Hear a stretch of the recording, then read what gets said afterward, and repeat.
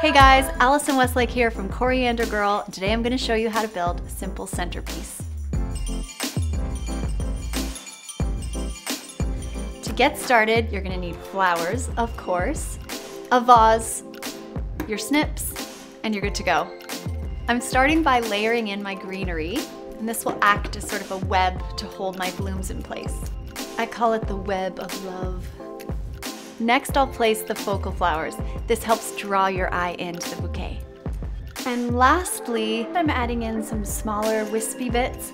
This helps create that organic, unstructured feel. There you have it. One simple centerpiece to impress all your friends.